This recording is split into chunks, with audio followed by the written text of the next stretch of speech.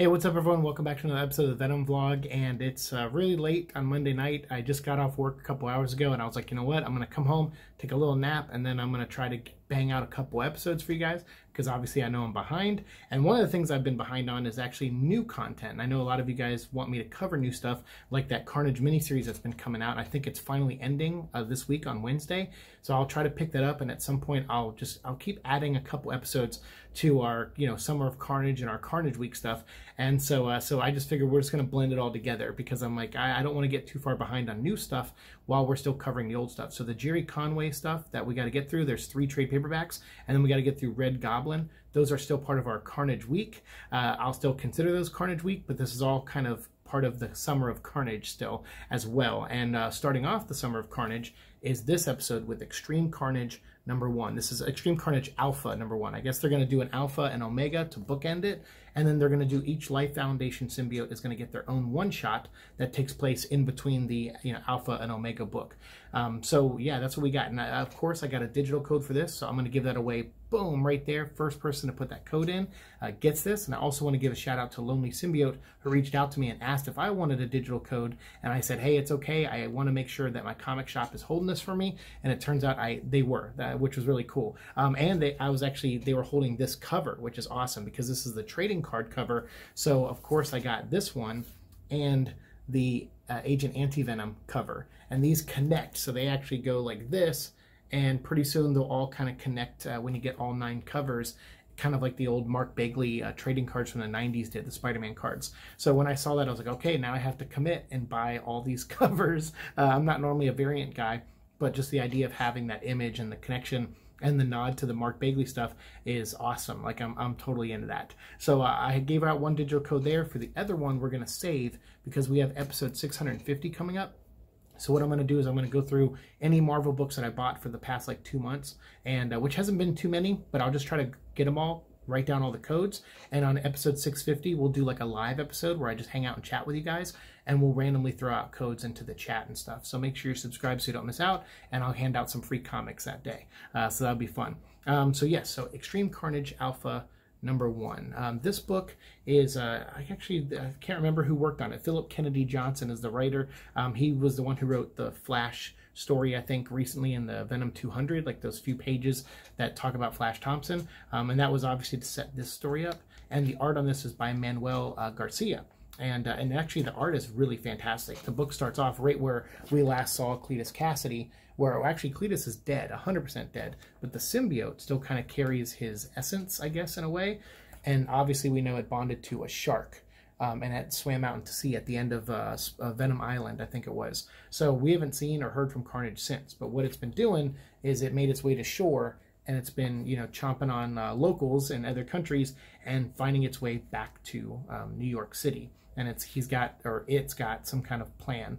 And then meanwhile, while that's happening in New York City, we have this guy who, his name is Crane, Senator Crane, and he is, running for senator, or he is a senator, I think, and he's trying to get more support, I guess. And he's bringing this issues, to the president about aliens, so he's kind of like a xenophobe type guy, or at least he's running off of that. So there's a whole scene where the senator is with his people, like, his advisors and stuff, and you find out that he's not even really anti-alien.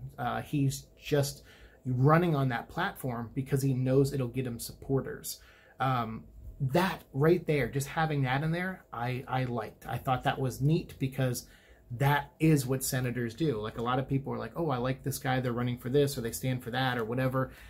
Typically they don't at all. They just find something that is a hot button issue or something that will rally passionate responses, and they pick a side. And sometimes they pick like a coin flip. They're like, they don't really care or aren't committed to one or the other. They just do it because they know it'll get them supporters, and it'll get them in the limelight, and it'll get them press coverage and all that stuff. They're fake as hell.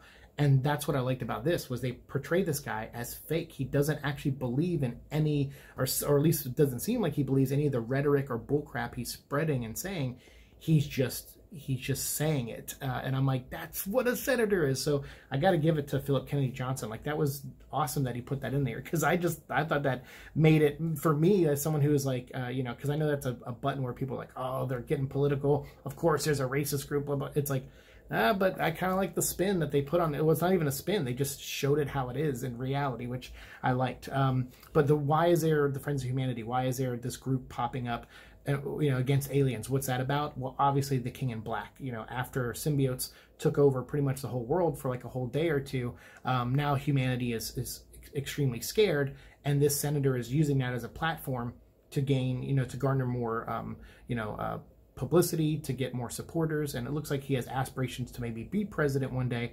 So he's kind of using this this rising tension in the world and this this, you know, confusion off of, you know, this alien invasion. Like, he's kind of like swooping in and vulturing people's emotions, and that's typically what senators do. That's what he does. So so I kind of liked all that. So he's basically, now that the humanity has survived that attack, he's saying, but when is the next attack going to come? And we can't always count on the Avengers and everyone to save us. You know, we gotta be ready for this, and we gotta, you know, build something in space that keeps aliens out. You know, he's kind of that kind of guy. So all that I just found interesting. I just thought that was neat how they did that. And like I said, meanwhile, while that's happening, you have the Carnage suit killing people and going across the country, which is so funny because I literally just did the video right before this one where I talked about Superior Carnage, and I recorded the audio for it, and that's what that whole thing's about, is about Carnage. In one of the issues, it's like moving its way across the U.S. in the annual, trying to get back to Cletus Cassidy. So I just thought that was funny that that was happening again, where the suit is just going to find a host in New York, even though it's not Cletus this time because Cletus is dead, but it's still moving its way to New York. But while all that's going on, you have Flash Thompson, who is dropping off food to a homeless shelter. He's working with a friend of his who's also a former soldier, and he's, you know, they're working together to do these nice things like dropping off food and donating their time and stuff. But they're also both looking for work and looking for a job, which is sometimes can be hard for people after even though having military stuff on your resume can sometimes get you a job. But some people who come back and were affected by their time at war, it's hard to acclimate right into a workforce sometimes.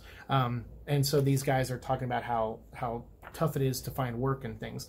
I liked all that. I thought that was really great. And meanwhile, while that's happening, Flash can now apparently see through the eyes of Carnage, or through the symbiote's eyes. So he's seeing Carnage kill people, making its way to New York, which I find interesting because he doesn't actually have a symbiote, right? Like, if I'm not mistaken, and we're going to get there because we'll talk about, you know, Flash as Agent Anti-Venom when we get to the Alchemech stuff in Mike Carey's run, because that's what I was reading when we first started the show, but I never covered it. So we'll cover that, you know, coming up later this year.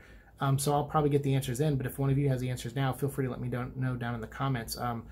I didn't know he had an actual symbiote. I thought it was like a synthetic thing that was made at Alchemech. Like, I know there was an anti-venom symbiote in a way, but that also wasn't really a symbiote. That was the cells or the codex or whatever inside Eddie being affected by Mr. Negative's powers, and it turned like his cancer cells and his the few dormant or dead symbiote cells in him, it reversed them, right, and caused anti-venom. So I don't know if so Eddie never talked to anti-venom like a symbiote, and Flash doesn't really do that for this. So I find it weird that he still has a connection, but I guess that makes sense because he was in the void of symbiotes in King in Black, and that maybe that gives him the connection.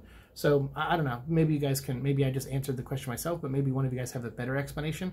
But let me know, because that threw me off for a second. Not that it hurts the story at all, but it just threw me off for a second. But Flash is seeing these memories, and it caused him to react, and he turns into the symbiote, and he almost attacks his friend, and his friend's like, oh my god, what are you doing? And he's like, Flash, knock it off. And he's like, Hank, I'm sorry, dude, like, you know, I didn't mean for you to find out this way, you know, I'm so sorry, I gotta get out of here. And he runs off and runs into Iron Man. And Iron Man basically tries to recruit Flash for his expertise. He says, look, man, you've had interactions with symbiotes, and you're back from the dead, apparently, and it seems like you just told me, because on their way to his, you know, to Tony Stark's lab or whatever, they're talking, and he says, like, you just told me that you can kind of see through Carnage's eyes, or the symbiote's eyes. There are other symbiotes out there that are scared, some need help, some are vicious. Like there's pretty much a whole ball of mess of different types of symbiotes out there, and I need your help finding them. And he's like, and I want to show you a project I'm working on. So Tony still has that Iron Man suit that was infected with Extremis that has a dragon wrapped around it. He still has it, which I'm like, oh, that's a neat plot thread. I didn't think they were going to continue on with, but I'm glad they are. But then he also says, but I'm also tracking symbiotes, and the Life Foundation symbiotes and other ones are still out there, and I kind of need your help to go find them. So it looks like Flash has a mission, but he also gives Flash another mission. He says, this senator guy who is like riling people up with racism kind of, or xenophobia, I guess. He's like, he's this guy that might be attacked because it seems like I have some evidence saying that, you know, with him leading this charge against symbiotes and having people like, you know, strike out in fear, because now people are like, you know, they're suspicious of each other, you know, like is there a symbiote put on that person? I think that's why the Guardsman project was reactivated that we've seen recently, and that will probably pop up in this too. So it seems like people obviously are reacting out of fear after what happened, and humans are trying to take a stand against this thing, but they're also, you know, being fed propaganda by the senator guy. But Tony Stark is like, yeah, still, we can't have a senator or anyone, no matter if we agree with them or not, taken down or taken out like this. So I kind of need you to keep an eye on the senator for protection. And when Flash goes to the, you know, the rally and stuff where the Friends of Humanity meet, he learns that the senator himself is actually the host of Carnage. Carnage has already made it to New York and has bonded with the senator. So Flash is like, we need a plan. And so he goes and recruits his friend, Hank. And he's like, Hank, you wanted a job? I found out that Senator Crane or whatever his name is, he's like, I found out he's hiring, and I think you should go work with him, but kind of as someone to help me keep an eye on him in case he's attacked again, even though Flash kind of knows he's Carnage. But he's like, it's a dangerous mission, what you're going to do. And he goes, but you were telling me that, you know, you missed the danger, you kind of missed being in combat. And he goes, and that feeling scared you, but I think we can direct that towards something positive. So what do you say? Would you like to go work for the senator? He's hiring right now, and we could probably pull a few strings to get you in there, me and Tony Stark. And so his friend Hank's like, I'm in. So I'm kind of curious. I'm kind of curious to see if Hank ends up with one of the symbiotes, if he's going to be you know, a recurring character after this. If they keep telling Flash stories after this, will we see more of Hank? Because I'm kind of into the idea of Flash having a military buddy, but I also hope Flash, now that he's back, at some point tries to reach out for, you know, to connect with Andy, which may or may not happen in the next issue, because the next part of this is it's called Extreme Carnage Scream #1, and that comes out, I think, in a couple days, like 3 or 4 days from now. So I'll make sure that I'm kind of caught up on videos by then, so that way I can cover that, and you know, when that comes out, and also the Jerry Conway miniseries that or I guess it was like 16 or 18 issues, so not really a miniseries, but 3 trade paperbacks. I'll try to cover all this stuff and catch up up to that point before this comes out, and then soon after Scream, we'll talk about the Jerry Conway stuff, and then we'll get into the next one-shot after that, and then from there we'll go into the Red Goblin stuff, and that should hopefully catch us all up. So this is more of a month of Carnage as opposed to a Carnage week, but like I said, it's also kicking off summer of Carnage, so it's fine. So anytime you see the Carnage intro that I have, anytime you see that in front of a video, you know you're in for some fun with Summer of Carnage here. Whether it's a Carnage week one or a Summer of Carnage one, that intro covers all that stuff. So let me know what you think if you read this. I actually really enjoyed it. Like I said, it's a neat setup. There's a couple things in it that I was kind of meh about, but I'm willing to see where they go before I comment on them, because I feel like there's a decent foundation here, and interesting enough, even though it's kind of rehashing stuff. Like the biggest problem I had with this was they were saying this is humanity standing up. Like, you know, like Tony Stark says, this changed everything. When Null attacked, it changed everything. Humans now, you know, before we would save the world, and you know, and humanity would never know they were in danger in most cases. And he goes, but now everyone knows what a symbiote is, and it's changed everything. And I'm like, yeah, but people remember Secret Invasion. That was also an alien group that came in and pretended to be most of us and infiltrated us, and that to me was way more horrifying on some levels than just a symbiote army, you know, moving across the globe. Like the fact that literally the person next to us could be a Skrull, that totally could have changed the landscape of how people see each other in the Marvel Universe. So this seems like it's not that new, but they try to paint it as new. Like, and I hate that with Marvel when they try to say like, oh, the recent event, that was the biggest deal ever. And it's like, that's like them forcing it to be a big deal when it's like, okay, yeah, Null attacking, it was a big thing for sure. But we've had Galactus, we've had Thanos, we've had Infinity Gauntlets, we have Skrull invasions, we've had so many things. This poor planet in the Marvel Universe has so many things, you know, attack it. And I don't think King in Black would have changed the landscape this much. I feel like this would have already been in place based off Secret Invasion. And if the Senator would have just been like, look, we had the Skrulls a couple years ago, and now this, it's a time we take a stand. If he would have said that and acknowledged Secret Invasion, I probably would have been like, okay, yeah, okay, that makes sense. But since they don't, they make it to where King in Black is the only time aliens have ever invaded Earth. I'm kind of like, okay, that's forcing it, and that's pretty shitty. So I didn't like that. But other than that, you know, the story itself, at least in the characters, I'm intrigued to see where they go, and I'm looking forward to seeing where they go. So again, I'll have more content for you guys very soon. I appreciate you guys, as always, for watching the show. Like, share, subscribe, all that fun stuff, and I'll see you all in the future. Peace.